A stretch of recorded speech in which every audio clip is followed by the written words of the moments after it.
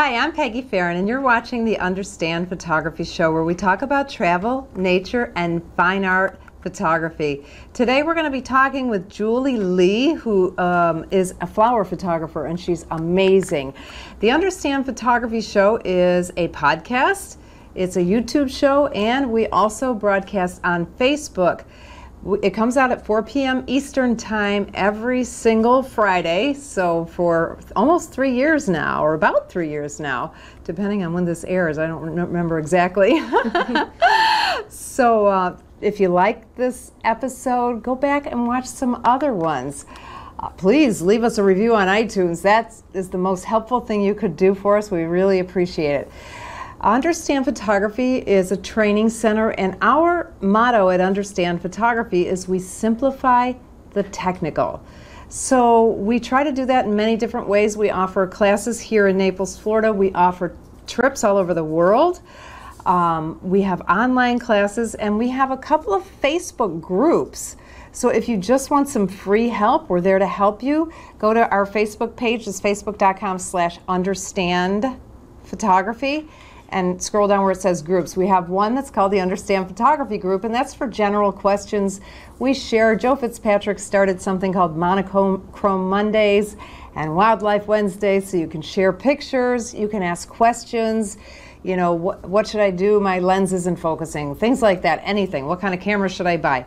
All that kind of stuff. You can ask those kind of questions. The other group we have is called Selling Your Photography as Art. And that is geared towards the marketing and sales process of us photographers, we photographers, I'm not sure, anyway, who want to sell our photography. So how do I get started? How do I get into a gallery? What should my website have on it? Just all those types of questions and things like that. So those are our two Facebook groups. Today, my guest is Julie Lee, and Julie's been on the show before, so you know she's going to be good, or we don't invite them back, right? Julie is a professional photographer for a love of teaching workshops and leading photo tours. She has a special interest in botanic photography, so that's what we're going to talk about today. Welcome, Julie. Thank you so much, Peggy, for having me back. And last time we talked about infrared photography, and today I'm really excited. Flower photography really speaks from my heart. So yes, I'm very excited to be back on your show. And me, I follow you, of course, on social media, and yes. You have become fanatical about the flower photography, I think, right? I have, and like I said, it speaks from my heart, and I put out things that really appeal to me, and it just makes me so happy when other people see my work and I find that it appeals to them as well. It brings back memories of a special flower, or maybe on the teaching aspect, it's something that they want to learn how to do themselves. Yeah. I mean, and I think everyone in the whole world loves flowers. Look at all the florist shops all over the world. Well, flowers mean happy in most situations. It's a happy feeling. Yeah. Yes. And they're so beautiful. So walk us through, just say I'm a rank beginner as a photographer in general, and I want to start taking pictures of flowers. What do I need to learn first, and what do I kind of step me through it? I believe the first thing you need to learn is your camera. You need to learn the settings, how moving this dial and pressing that button operates your camera. You need to learn how to adjust your exposure, what aperture does from a wide open aperture to a closed down aperture. How does that affect the photo that's going to appear on the back of your camera? So knowing your camera first, instead of having program mode or one of the other I call it semi-automatic modes, such as shutter priority or aperture priority. So shooting in manual. And yes. You know, I hate to interrupt you, but you know, I have a class for that. Okay. Yeah, I was just going to say, you need to take some classes with Peggy and learn how to get on manual. is a lifesaver for me and saves me a lot of time when photographing flowers. And the thing, I think that people are kind of afraid of manual, and really you only have to learn 3 things: aperture, shutter speed, and ISO. Yes. You just have to learn what those 3 things do, how to put them together, boom, you got it. And in macro photography, also the distance between you and your subject would be a 4th variable, and we can talk about that as we progress. Why don't we talk about it right now? Okay, well, in macro photography, And when you say macro photography, that means close up. Okay. Close up. So you could do a macro lens. You could also use a telephoto lens and step back from your subject. But to get a blurry background, that's what I personally like to shoot for, is the blurry background, because I find that busy backgrounds will detract from my subject. I want to shoot as wide open as possible, which means it would be 2.8 or f5.6 on a telephoto lens, but on a macro lens, because they're designed to decrease the minimum focusing distance. Minimum focusing distance is the distance between the front of your camera to your subject. So you're getting much closer. The wider open you are, the shallower your depth of field. So where if you're shooting with a telephoto lens, you could probably go down to 2.8 because you're going to be further away from your subject. But with a macro lens, you might be at f8 or f11 and still have a very narrow slice of focus in your shot. So it depends on the lens that you're using and the distance to your subject, and there's a lot of variables. Well, you know what, though, that's a really good subject, because that is something else we were talking before the show started about my intern. Yes. And she didn't realize, she kept saying, I can't focus. I said, well, you're too close for her lens. She didn't have a macro lens. She can't be 3 inches away. She has to back up a little bit, because each lens has a distance that they can and if focus. you pull out the documentation that came with your lens, or you could even go onto the manufacturer's website, type in the lens that you have and look down to find its minimum focusing distance. And with my macro lens, it's about, I believe, 4 to 8 inches. I think it's about 4 inches away from the subject, which means that it's a macro lens. But I have other lenses where I have to be 18 inches with my birding lens. It's a 1 to 400 millimeter lens. And if I'm zoomed all the way out to 400 millimeters, I might have to be 6 to 8 feet or more away from my subject to get it to focus. Okay. So make sure that you know the minimum focusing distance of your lens. Yeah, that's a great tip right there. I'm full of tips. Just ask. Okay, so what do you look for in a flower that makes it photo worthy? For me, I am not a documentary photographer. Okay. I do not want to document a perfect flower. I'm looking for a flower that has character. Okay. So in a field of tulips, I'm not looking for the most perfect tulip in the field. I'm looking for the one that maybe has a human characteristic. There's actually a word for that. It's called anthropomorphism. So that's when something that is not a human is showing a gesture that has a human characteristic. So I was photographing up in Wisconsin a couple weeks ago, and I found 2 tulips. They were not perfect, but they were intertwined, and they just looked like, lovers tipping their heads together.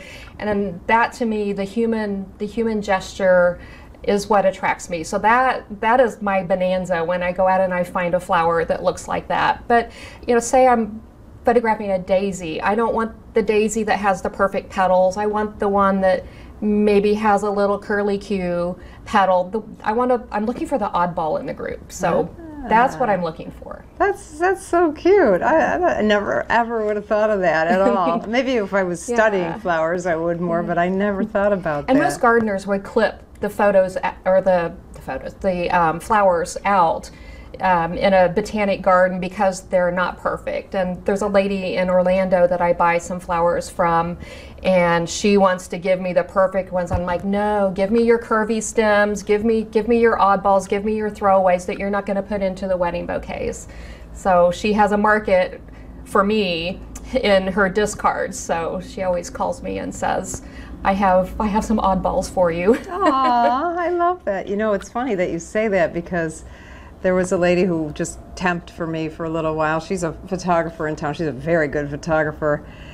And I had tulips. You know, of course, we can't grow tulips down here, so I had them, you know, and they were cut tulips, but they were kind of on their last legs, and they were just really starting to droop, but I didn't want to throw them away because I like tulips so much. And she took the nicest, and a cell phone. She took the greatest cell phone picture of those droopy tulips, and she made it look so good. I never even thought about. I will photograph dead and dying flowers as well. Some of them become very translucent, and the petals will twist and turn, and I'll just let them dry and see what happens before I throw them away. And my husband he's like, why is this sitting on the countertop? I'm leave it alone, don't throw it away. So I have to guard my flowers. Oh my gosh. So now, okay, you said that you usually you shoot in the manual mode. I do. Usually you try to shoot with the f-stop as wide open as you can, like f2.8 or 1 Most point of the time, something. yes. Are there what circumstances would you have a greater depth of field? Well, when I go to a botanic garden, the first few shots that I like to take are when I walk into the garden. I want a scenic shot of the whole garden. Oh. Just like I was just at Chicago Botanic Garden, and I just wanted something that said, this is Chicago Botanic Garden. You know, I try to do some composing for a nice landscape shot to just show the viewer this is the bounty that I'm walking into. And so I like the overall shot. Okay. And then I'll move in. So I usually start wide, and then I move in, and then I find my leading ladies. That's what I call leading ladies. The leading ladies are usually my subject, and then I move around the flowers and try to find the best side of the leading lady, but have some supporting actors in the back. So I keep this story in my head. Here's my leading lady, what's her story? And it might be a color of a supporting actor that amplifies her story. So maybe I have a yellow flower, so I'm looking for a blue flower for the background, because that's part of the color story. They're opposite each other on the color wheel, so I'm looking for the contrasting or complementary colors to bring out my leading lady with a supporting actor. So first you do overall, and you're going to do that at f8 or f11 or something like that. Yeah, f11 is a pretty good spot to start. And then you start looking for the leading lady. Yes. And then you start playing with your settings. Yes. You could be going, depending on the background, I guess you could have a sharp background or a blurry background, right? I try to find my supporting actors that are a little bit away from my they subject, can be softer, so that they become supporting actors than multiple leading ladies. Okay. Because it's just a distraction, because it draws the eye away from the star of the show. Okay. And do you have a favorite lens that you use for that type of? I have. Now, obviously, you're going to use a wider lens for the overall shot, right? Yes. Or I stand very far back with my macro lens, because it will focus to infinity, but I have to stand pretty far back. Okay. So sometimes I walk in with one camera, one lens, and I find that I become much more creative when I limit myself. Because you're not packed down like a mule. And I find I don't carry tons of gear anymore. I don't do it. And if I'm doing a workshop, then if I've got gear, I bring my small airport navigator bag by Think Tank, and it will have maybe couple extra camera bodies with other lenses that I use for botanical photography. And then I can just pull it out, and I'm not in there switching lenses all the time. But that bag is on wheels. So it's a beautiful thing to have it on wheels. I don't carry it on my back anymore. It kills the creativity for me. Yeah, I think that's good advice too right there, because it's so hard for me, because I want everything with me, but I don't want to carry it. Yeah. But if you're local, or if you know you're coming back several days in a row, just do one lens. Do one lens. Yeah. Or if you have a shoulder bag, put one other lens in there, but limiting yourself will, number one, it'll teach you every single thing that you can do with that lens. And by the time you go home, you'll know all the creative options for that one lens. Yeah. I knew a golfer once that I worked for a golf course at one time, and the golf pro who would take me out for some free lessons after work would say, to learn the clubs in your bag, play 9 holes with one club. Play 9 holes with a putter, so that you know how far you can putt, how short, how to chip with that. And then the next time you go out, play 9 holes with another, with a driver. And then you learn the minimum and maximum capabilities of what you're carrying with you. And the same goes for lenses. Yeah. Huh, I like it. I don't know if I could do it. Because I Sure do. you can. I can just think about, we do the Old Naples photo tour here every Monday during season. And Brian usually does them, but Brian's mother was sick one year, and so Joe and I were going. I would do one week, and Joe would do the next week. And doing the same thing every week was very difficult for me. And to get a different shot. I just was bored. Yeah. I was bored. I just was really bored. I like to teach, but I like to teach in different spots, not in the same tour every time. And well, you could also create challenges for yourself. Well, that's what I did. I just forced myself. I brought a different lens or a different camera every time, and it made it more fun for me. Or you might do a different theme. This one could be abstract. Yeah. I'm not taking pictures of things. I'm taking pictures about things. So it might be a lamppost with the edge of a building, or the reflection of something in a pane of glass, or just give yourself a challenge for each photo walk. But what I was saying though with the lenses is I was like, okay, I'm just going to use my 150 to 600 on this tour. It's a city tour, so that's really the wrong lens to have with you, but it was fun. But still, if I was going to only be there one time, I would really want my wide lens there, Yeah. Or you could, I have a walkabout lens. That's what I call it, a walkabout lens. It goes from 18 millimeters up to 135. Oh, that's and that way I can get the wide, and then I can range. zoom in. I could go at 135 and shoot down an alleyway and get compression of all the buildings stacked up. Is that a Nikon lens? It's a Fuji lens. I shoot Fuji now. Oh, because that's a nice range. Yeah, 18. It's a walkabout lens. Nikon has one that is, I believe it's a 24 to 120. It's the one that they pair with camera bodies if you buy them as a kit, and that's a wonderful lens if you shoot like Nikon. Yeah, I'm a Canon shooter, and I've got a 24 to 105. Yeah. But that's not a really good range. I mean, it's nice and wide. It's not wide enough though. When I went to Paris, it wasn't nearly wide enough on a full frame. So I wish I would have had 10 lenses with me. That's my problem. All right, so how do you add, let's go to lighting. How do you, okay, so obviously you're out, let's say at a botanical garden. What do you do about lighting? Do you go at a certain time of day? I show up early and I pray for it to be overcast but not windy. That is the ideal situation for flower photography, because it's like a giant diffuser above my head. The colors are more saturated.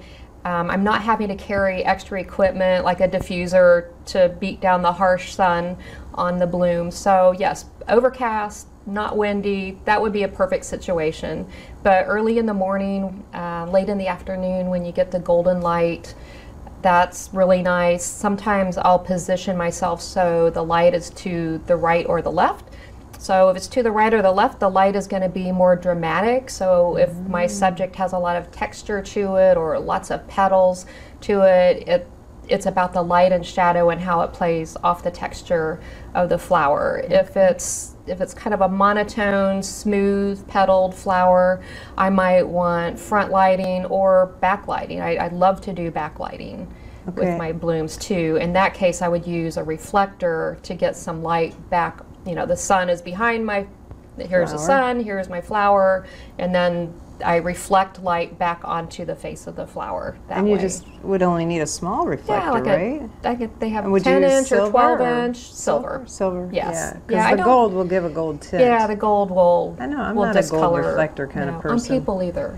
No, I'm They just just don't get like like an I never unnatural liked them. suntan Yeah. I'm with you on that, man. Okay, all right. So do you carry one of those reflectors that has the diffuser inside of it too? I have a 5-in-1.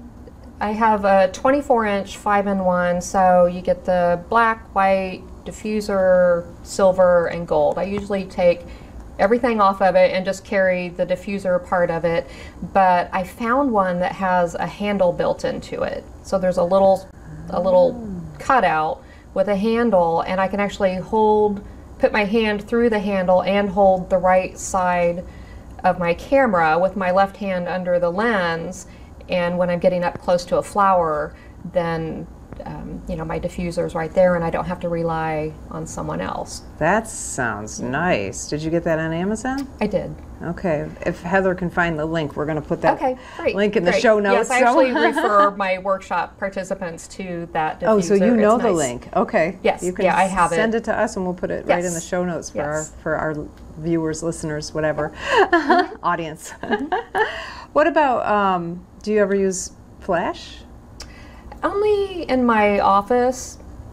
So we're in the heat of summer right now, and it's probably my least favorite time to be in a botanic garden. Photographing with sweat dripping into my eyes is not my thing. I just wear out so quickly. If I can't get in at 7 o'clock in the morning, and most of the gardens, they don't even open open. until 9 o'clock Yeah. unless you can get special permission. I haven't been that lucky with that part, but summer is not my favorite time for photos here in Florida, but I will go to Trader Joe's and they have a fantastic selection of flowers that are relatively inexpensive, and I always try to get them in a pot of dirt because they last longer, but if I have to get cut flowers, I'll do that, and I'll take them into my office and set up a little mini studio. It doesn't take much room at all to set up in a studio, and I have a big, beautiful, well-lit window in there so I can use window light. I have some studio lights. I'll use LEDs. I have a light pad that I'll lay flowers on top of for high-key images. So I've got the light coming from the back, and then I'll shine some more light on the top, or use a reflector and reflect it back down onto That's them. cool. Yeah. You'll have to give me a link for that one too. Sure. That sounds Amazon. really cool. I know, I love Yeah. Amazon. And now, now I can just say, Alexa, order something. I don't even have to. Oh. It's terrible. It's too easy to shop. Oh, that sounds really, really cool, though. Especially, you're right, it's so hot here in the summer and it rains in the afternoon. Yes. And it sounds like a nice project. Now, I went to a workshop in, I was one of the speakers at the Southwest, it's SWMSI, Southwest Michigan Camera Okay. Club Conference, let's say. Okay. Let's say that's what it's called. And it's going to kill me because I can't remember the woman's name. And she did a presentation with the Lens Babies, and then she had a whole case of them that you could borrow to try the Lens Babies out.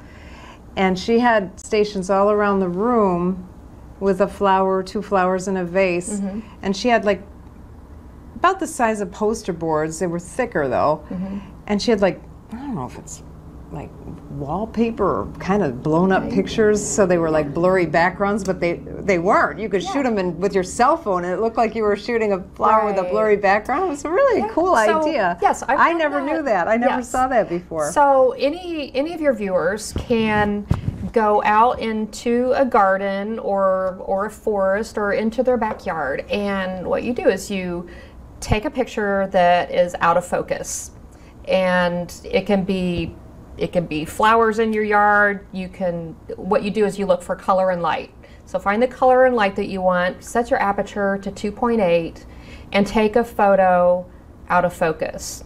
And if your camera won't take a photo out of focus, you need to go into your settings, and every camera manufacturer is different, but there will be a place where it's either turned on or off to allow your camera to, yes, take a photo out of focus, or no. Because I have had some issues on workshops teaching this technique that I'm going to tell you about. Okay. They can't it won't click. Their camera will not click because they had the setting turned on to where they couldn't take a photo out of focus. They can't just put your lens in manual focus?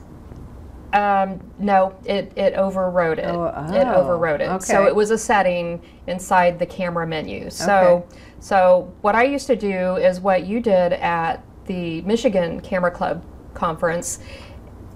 I took foam core board, and I took my out of focus photo, printed it on matte paper, and it's very important that you do matte paper so that you don't get a reflection. Oh, right. Yeah, so you print it on matte paper, and I just used the spray glue. The 3M makes a nice spray glue, and I just glue it to the foam core. Sometimes I would take that to a botanic garden because the flowers are all packed in together, and I couldn't I couldn't get a clean background, so I'd have somebody hold that, or I would use a Wimberley Plamp, PLAMP. That's something else to look up. I would have that device holding my foam core behind me. But now I take the blurry photo, and then I take my sharp photo of my flower, and I combine them in Photoshop. Okay. And then I'm not carrying around foam core because I'm becoming the lazy photographer. I don't want to carry weight. I don't want to have gear, shoved under my arms and tromping through a botanic garden with all of my stuff. So, it's just a file on my camera. That's a great idea. That's a great idea. But it's nice if you're doing a workshop in a conference room. It gives you that nice because we could background. all go around the whole room. There were she had I'm going to say 15 different setups maybe. So it was plenty of room for everybody to take turns and kind of go through and try the different flowers on the different backgrounds. Yeah. It was a good idea. And I had heard that people do it with black too, just a black. Yeah, you can use black velvet because it's not reflective, or a black backdrop. That's what I use at home. Okay. I actually took a black backdrop and cut a small piece out, and I just tack it to the drywall, and there it is. That was a great idea. Yeah, my studio is very tiny for shooting flowers. Yeah, you don't need much. No, I think anybody could do it. Now, what if the lighting is really maybe harsh, or you have different colored, like whites and dark flowers together? Do you use HDR at all? Do you bracket? I do not bracket. Well, I don't set bracketing on my camera. I shoot in manual, and I know my camera. I can manipulate my camera in a dark closet with my eyes closed. And so on Fuji, the aperture is changed with my left hand. It's actually on the lens. I've programmed the front button to change my ISO up and down, and then I've programmed my back scroll button to do my shutter speed. Okay. And so what I'll do, instead of looking at the top of my camera and switching it to bracketing, I'll just leave it on single shot, and I try to use the lowest ISO possible, and the flower that I'm shooting will determine the aperture that I'm using, and then I'll use my shutter speed to change the lighting. So I try to shoot to the right, which you've probably instructed people, this is in reference to a histogram, to use your histogram, especially in live view. If you're shooting mirrorless, you can have it on your screen as you're shooting. I can see my histogram through my viewfinder and on the screen on the back of my camera. I use it all the time so that I know that I'm not blowing out any pixels. Okay. And I will brighten my scene till my histogram gets all the way to the right and just before I get a spike, so that I know that I'm not blowing out pixels. So I have a very bright photo to start with, and then in Lightroom I can just darken it down. Okay.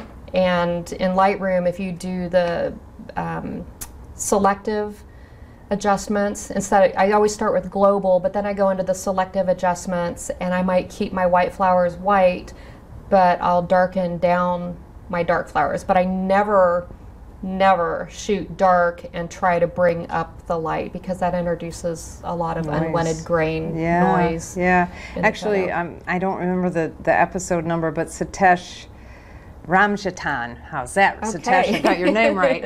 Anyway, Satish was a guest the second time, because he's been on twice, but our whole show was on exposing to the right. Yes, That was the great. entire show. So if Great. somebody really wants to know what we're talking about, watch that show with Satish. Yes, that has been a life changer for me. I learned about it probably 5, 6, 7 years ago, and even when I'm shooting sunrise or sunset, I have my histogram to the right, and I am not concerned with the image that appears in image review on the back of my camera. The only thing I'm concerned about is that my histogram is not blown on the right, and I can always darken it back down because all of those colors are there. The file size is bigger. It has so much more information in it than if I had shot it dark. And the same thing goes for flower photography. Okay. So Easier to that's- darken. That's a great lesson. So instead of bracketing or whatever, I mean, I don't bracket automatically because I am such a manual shooter. I just, I'll take a picture, 3 pictures with 3 different exposures with just not breathing. I just do it with my shutter with my finger. I don't need to go in and put bracketing in and all that kind of stuff. That seems like way too much trouble to me. I'm too lazy. I think as you learn your camera, you become more efficient.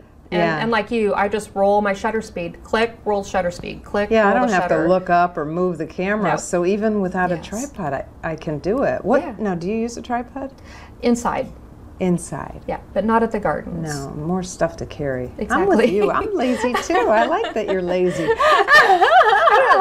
I think it gets a smile when I say that. But the You're gist not of it lazy, I is know. I don't want to be a pack mule carrying every bit of gear. I'm getting rid of my big camera bags now because for the last 2-3 years, I've stopped carrying all my gear. I might have my big bag in my car to where if it's an emergency and I absolutely have to have that lens, I will walk out to the car and get the other lens. Yeah. But I'll try everything I can not to have to go do that. I think that's the way everybody is feeling. We don't want to carry around that big heavy. And I think the camera manufacturers are listening. They're just slow to get the technology to the point where it can be lighter weight. Yeah. It's not there yet. The but weight in the they're gear takes working. away the joy for me. I know. It's so funny because I don't know, 4 or 5 years ago, I sold my 70 to 200 2.8. I had that lens. It was one of my first lenses. It's a wonderful lens. But I quit using it a long time ago because the thing is just so heavy. Now, when I was young, it didn't seem as heavy as it does now. Right. So I don't know what happened there. But all right. So when you're taking flower pictures, close-ups, where do you focus? Do you focus like on the petal, on the stem, on the, I don't know, the words pistil, all that kind of stuff? Do you? So, like I said before, I'm looking for a flower with character, or that's making a gesture. And so that is I have this little conversation in my head is, why do I want to photograph this flower? Is, I like the way the petals turn. Well, that right there is the answer to where I'm going to put my focus point. And knowing how to, I use single spot or single point focusing, and I use spot metering. I don't want to meter the whole scene like you would in a landscape photo. I want my flower metered perfectly, and if the background blows out, that's fine with me. I might add a text, like a colored texture or something behind it, but I want my flower to be exposed properly without all of the background, mixing in with that metering. So spot metering, and then I do single point focus, and I move the focus point around on my screen to where that little gesture is on the flower, and that's when I take my shot.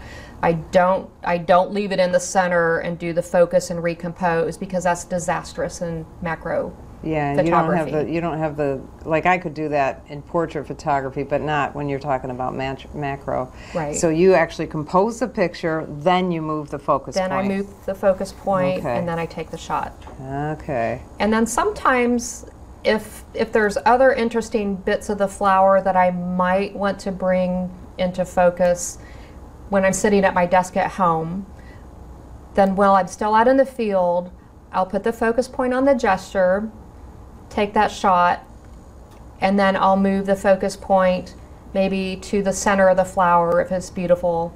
I'll take a shot there, and I'll move the focus point to different parts of the flower and capture those. Now I may just end up throwing those away, but at least I have different pieces of the flower in focus, and then I can just put them all as layers in Photoshop and brush in the focus where I want it. So when you do your focus stacking, you're doing it with just layers in Photoshop. You're not using any of those fancy softwares that do the blending. I have them. I use that if I'm on a tripod in my home and the lighting is consistent. Those photos are interesting because you can get really close to a flower and get the really fine details, but I find the flowers don't speak to my heart. That those flowers are more documentary style versus, I don't find anything creative in the focus stacking technique. But there are some good programs out there that Fujifilm actually has focus stacking built into the menu system. So I can take 100 shots and it moves millimeters throughout the flower. And then I put it into I think it's called Zarine Stacker. There's different ones out there. Helicon Focus, Zarine Stacker. Somebody recommended. The one that I have is free. I'm a Windows user, so it's real basic. I barely do focus stacking at all, so the free one is it's everything that I need. Okay. Yeah. But it's a documentary photo. Yeah, yeah. That was more for maybe the macro photographers who are into bugs. Bugs. Well, they like bugs to be sharper. If they're dead and they're pinned to a board, but bugs typically they move, don't they? Yeah. I don't like to photograph bugs. I do dragonflies and butterflies, but they're usually on a flower. Are bugs, aren't they? Yeah. But they're pretty. Yeah, you're right. Yeah. I guess some bugs are pretty. Somebody on our Facebook group today put a couple pictures of praying mantises, and they were really cool pictures. Yeah, so I guess bugs are okay. They have cute gestures sometimes. And you can go to a garden store, and the garden store in Orlando that I go to, you can buy cocoons with praying mantis, take them home and just tie it onto your fence or somewhere in your garden because they eat the bad bugs. And then little baby praying mantises will hatch and spread throughout your garden. You can do the same thing with ladybugs, but you could buy a mesh bag full of ladybugs. So if you want a ladybug on your flowers, go to your local garden center. Not the big box stores, Depot, but the we family have owned. Driftwood here is there our. You go. Like we have Lucas Nursery in Orlando, and they always have praying mantis and ladybugs for sale. So that's a nice little addition. I did not know that. Okay, so when you were talking about you cut the flower out and just put a different background. You do that in Photoshop, I assume? I do, yes. And I don't really cut the flower out. I just layer it with a background and using masks and white and black brushes to brush in and brush out what I want and don't want. How do you do the selection? Isn't the selection kind of hard to do? I don't select much. Okay. I just layer them and use a mask, and I use like paintbrush strokes. I turn the flow down on my brush I'm usually painting at about 2% to 5%, and I start revealing the flower. Okay. So that's my mode. There's 100 different ways to do it, and I think the one that people are most comfortable with is the way to go. Okay, so if you walk me through your post-processing. So you start in Lightroom? I start in Lightroom. I import to Lightroom. I cull the images. I'll put white flags on the ones that I want to work with. I do X's on the ones that are throwaway, and I delete off all of my junk first. I add keywords. If it's not done on import, my keywording is very generic. It might be, botanic, flower, and the name of the garden that I shot in, and maybe even the season of the year that I shot. That's a good idea. But then after I've thrown away the junk, I'll use the little spray can thing at the bottom in the Lightroom library module, and I'll spray keywords as far as specific names of flowers.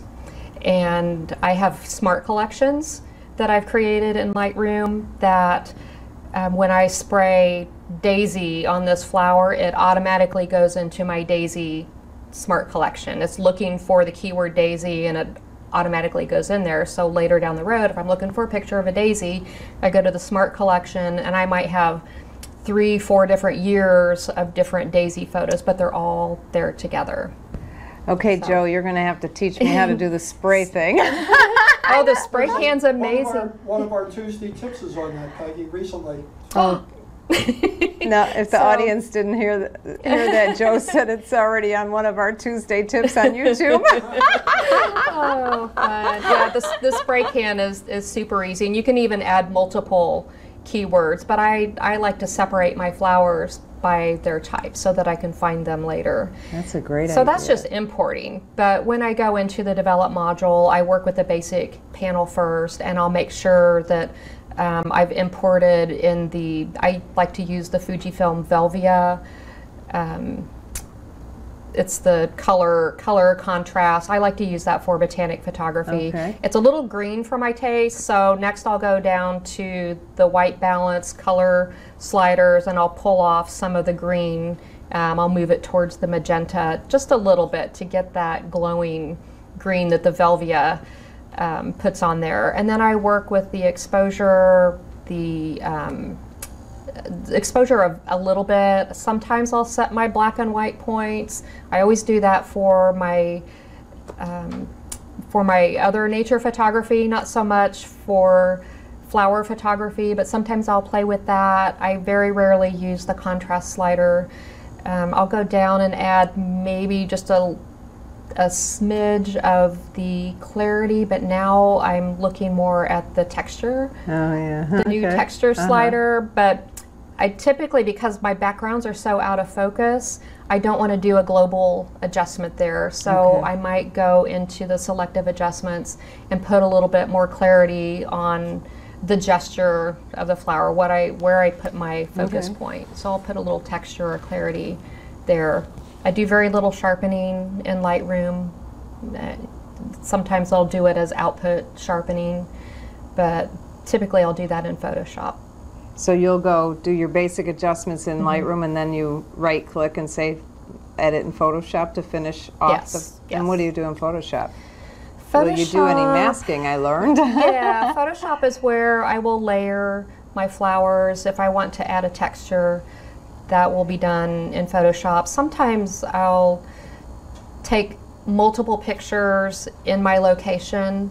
So in like at Chicago Botanic, they have these big bronze medallions that are set into the sidewalks in a couple of the gardens. And so I might take a bunch of photos in that garden, but then I also like to have a photo of that medallion, and I might layer that somewhere in the photo as part of a texture. So it's got bricks around it, you've got the medallion, and it tells you the name of the garden, and it's got this, just raised pictures that are engraved into the medallion, and so that can become a texture. So I have loads and loads of textures to work with.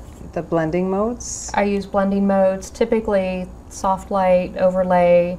Those are my favorites. Sometimes if I'm going for a more dramatic effect, I'll use multiply just to get some dark and dramatic going. But overlay and soft light are my primary. When we have the ladies' weekends, we always teach about textures and blending modes. And I am really learning a lot about creativity from the students, because some of the stuff they come up with is amazing, because I look at stuff and I'm like, I don't really like that, but when they do it, sometimes they do some weird things and they come out so cool, so then of course I'm copying them. Well, and if you're learning Photoshop, and that moment when somebody talks to you and teaches you blending modes, and adding additional layers and changing the blending mode, it's like, oh my gosh, I didn't know Photoshop could do that. And Yeah, it's blending modes are wonderful, and sometimes I'll even duplicate my. I always duplicate my background layer before I do any adjustments because I want to preserve the original image. I do exactly the same Yeah, thing. never in do fact, anything to that. If anyone has ever taken a Photoshop class from Yes. me, I say, what's the first thing we do? We make a copy of the layer. Yes, never work on your background. But sometimes I'll make a copy, I'll make several copies, and I'll do a different blending mode for each layer, and then blend those together or mask, and it's just the creativity is limitless. That's so cool. I Yes. got to try that. I don't think I've ever done that. I don't know. Wow. I'm going to try it. All right. Okay. So we're probably a little advanced in the Photoshop and Lightroom talking for our audience, I think. Maybe not. We'll see. We'll see. Yeah, But just to layers and masks are kind of the beginning, and blending modes. That's what, in my opinion, that people should learn first. yeah. Okay. Stay away from the filters and all that. Learn how to mask and blend. Yeah, that's right. I don't Yeah. even know how to. I don't even know. In fact, I remember when Photoshop put the filters in there, Yeah. which was a long time ago. I don't And then think they I've moved ever. them, and we couldn't find them, and I don't now think we know I've where to ever find them. used So to tell yeah. you the truth, though. And then Instagram, all those I never use any of those filters. Yeah. And I use some of the weird software like Artisto and the cell phone stuff, like weird stuff I like. Yeah. But I don't usually use like the filters that change because you can do it in your own edit, like in Snapseed or something in the True. Yeah. on the phone, but Yeah. in Photoshop you can do so much of that on your own. Well, they also have in the filter section, I forget what the category is, but they have an oil paint filter, okay. which is pretty cool. I've Just last never week fooled I around had with any of those. I had a photo that I really wanted to work well. I was in the Japanese garden up at Chicago Botanic, and there were these giant Turkish delight poppies. They were bigger than my spread out hand. They were huge, and there was a whole grouping of them. But so many people had walked into the poppies that the garden had to put a rope to keep people from walking in, unfortunately. So I had to stand back, and the sun was getting harsh. So I took a couple photos, and I'm like, this isn't gonna work as a photo. But I went into the painting filters and was able to do it was like a heavy textured. I saw that picture on Yes. Facebook. You're right. That was Yeah. amazing. So that was in Photoshop. The paint filters. You can Paint also, if you filter? have the, I think Topaz makes a filter, Topaz Impression, I think.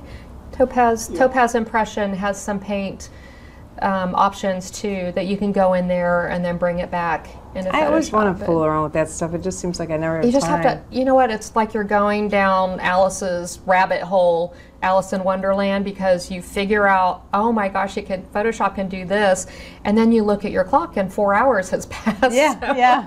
That's what happens to me. Wow. All right, so let's go back to actually taking pictures of the flowers. What did we miss?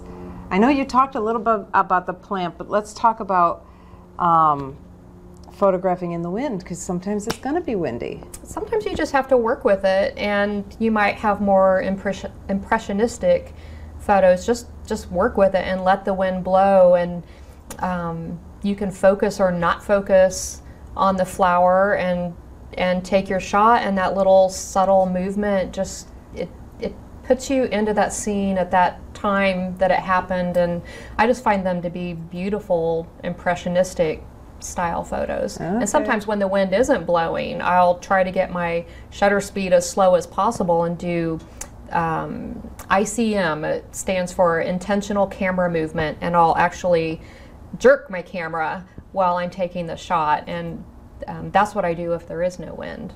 Okay. So I have a little cheat sheet that I keep in my bag if I find that I'm not being creative or I'm drawing a blank and I get to a situation where I just really don't know how to shoot it, and I pull this out of my bag, and you can do the documentary photo, you could do the in-camera movement, you can do shallow depth of field, and a great way to practice with flower macro photography, this is what I have my students do, is go through all the apertures that your Okay. lens allows. And then when you're at home sitting at your computer, you can see how aperture changes the feel of the photo. That's So fun. sometimes I still do that.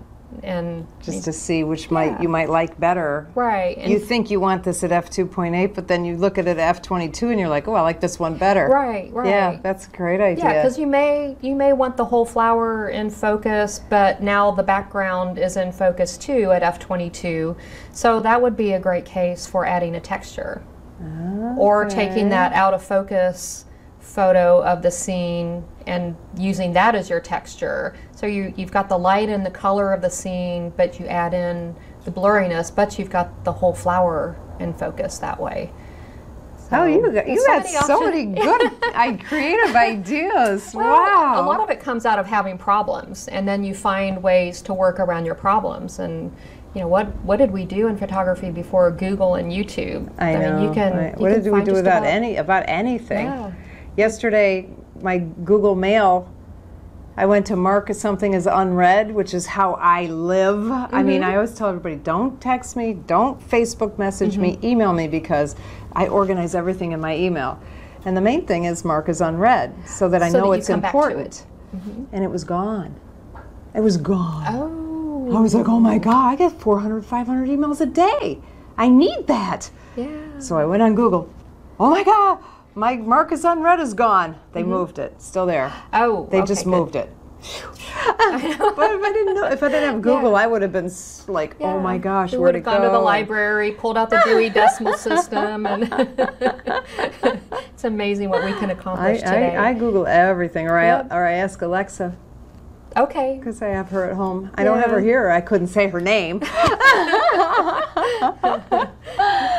All right, so did we miss anything? I'm trying to think of if we missed anything good. Now, what do you do with your flower photography? I sell some pieces. Okay. I have one small installation. It's actually in an assisted living facility. They wanted calming photos to put throughout for their residents. So they have a small hall that's decorated with my work, and they've got other works throughout. But I would love to get into a hospital, in doctors' offices, things like that's kind of my goal. I'd love to get into hotels and that.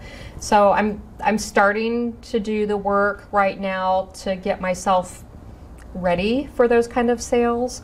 But I do teaching right now. I love teaching. I have a degree in secondary education, but I like photography more. And I like teaching people who really want to be there to learn what I have to teach. So I've done a workshop with another photographer, and that was more of a photo tour, landscape photography. We just got back from that in April, and it was so popular that we may be doing 2 back-to-back weeks in April of 2020. So if anybody is interested. And where is that? Well, I'll be posting on my website as soon as we get it up. And so my website's julieleephoto.com, and just go to my About section. And that's where I keep my upcoming Oh, but you don't know where you're going to workshops. go yet. Oh, it'll be the Desert Southwest. So we'll start in the Page, Arizona area and go up through Bluff, and we'll go into southern Utah Okay. a little bit. So it's that whole area. It's amazing, the topography there, and I find that I can get really creative with. You know, it's not just standard landscape photography. I love teaching wide angle techniques with super wide lenses and fisheye lenses, and I love to see how creative I can get in those situations as well. That's cool. How fun. You got a lot going on. Well, yeah, It's I exciting. try to stay busy. You know, I find that if I sit back for a week or 2 weeks and I'm not shooting, that it just takes a little longer for me to jump back into it. So I'm always shooting something, and it might even be in my backyard. I keep a cut flower garden in my backyard, so I'm never wanting for something to photograph. That's awesome. So And flower photography seems like it'd be so easy to photograph, because you can just go to Costco or Trader Joe's, get some flowers, put them in you don't even need a lot of space. you don't can even use need the a lot of window light. friends. You don't. Yeah. Yeah. Yeah, You know, that a lot of seems- people like to do sunrise and sunset with somebody else because you're out after dark and, you know, you're putting groups of people together. It might rain. You know, the clouds may not appear for a beautiful sunset, but with flower photography, you can be in your home. You could be recuperating from an injury and still, you know, from the seat of your desk chair, you could sit there with your camera on a tripod and still do your thing. That's awesome. That's awesome. Yeah. Okay, so JulieLeePhotography.com? No. No. No, because you'll end up at a portrait photographer in Wisconsin if you do that. So it's Julie Lee Photo. JulieLeePhoto.com. Okay. And you can find me on Facebook, on Instagram. I'm Julie Lee USA. Okay. Usually it's duplicate of what I'm posting on Facebook, but I'm finding that more people are trending towards Instagram. Because it's more photography related, photo related, and less drama and what you had for dinner that day, like Facebook has become. But you know, Facebook has its uses. And I as think well. there are different audiences. I have Yes. different audiences on my Instagram than I do my Facebook. I have some of the same people, but I'm going to say like 10 of the Oh. same people, but I Okay. have totally different audiences. It's True. weird. Yeah. It's a much younger crowd on Instagram and an older crowd on Facebook in general. But so I do the same thing. I try to post on both. I actually just took a class on Instagram for creatives. Okay. And I haven't put much of it to use yet, but it was just a couple weeks ago. But I've got a whole list of things to promote your work. So I have two markets. I have the educational market, and then I have the market that I want to sell to. fine art, So, yeah. you know, keywording or hashtagging your photos so that they get to the market that you want it to get to is very important on Instagram because people search by those I hashtags. sure do. Well, join our Facebook group, Selling Your Photography as I Art, just too. did last week. Okay. Yes, I got an invitation from you, so That's thank you right. for the I invite. really Yes, said something I now. just need to participate. That's the I need to be home to participate. I know. Life is busy, isn't yes, it? it is. All right, so JulieLeePhoto.com, and if you don't remember that, she lives in Orlando, so Julie Lee Photographer Orlando might work if you're Right. just doing a search. Yes, And you're heavily involved in the Orlando Camera Club, right? correct. Yes, I'm So that's another way to find you if Yep. people forget the thing. It's all going to be in our show notes, but still, Okay. you know how Yes. people are. I listen to podcasts in the car, I do too. and I Yep. always mean to go back and look at the show notes, Mm-hmm. and sometimes I do. But most of the time I just go, oh, who was that guy or that lady? Oh, it was Julie Lee, and I just start Yeah. looking, you know, without doing the But that's proper what I research. do on planes too. I'll download the podcast to my phone, and then as I'm listening, I have the notes section on my iPhone open, and I'm sitting there typing. I have a note called "Look Up When You Have Time," and it's love that. notes from the different podcasts. It might be a website, it might be a photographer that I want to learn more about. But I just make myself a list, and then when I find that I have time and an internet connection, then Great there idea. you go. That's a great idea. Well, thank you So- for being on the show again. Thank I you so much appreciate for it. having me again. Thanks for coming Yes, down. I always enjoy coming to Naples. Hey, good Yes. thing. Yeah. And again, audience, if you would leave us a review on iTunes, we would really, really, really, really appreciate it. I am looking into trying to figure out how to get a direct link to the review section on iTunes, but it's not that easy, believe it or not. I don't know why they make it so difficult, but I'm working on that. So hopefully that will be in the show notes by the time you get to them. If you have any suggestions for topics or guests for the Understand Photography Show, let me know. Or even if you have ideas for topics for our Tuesday photo tips. Remember, we put out a short video on YouTube every Tuesday. So it's a short little tip on something photography every Tuesday. And then the Understand Photography Show comes out on Fridays at 4 p.m. I'm Peggy Farron. Thank you so much for watching the Understand Photography Show. We'll see you next Friday. Get up!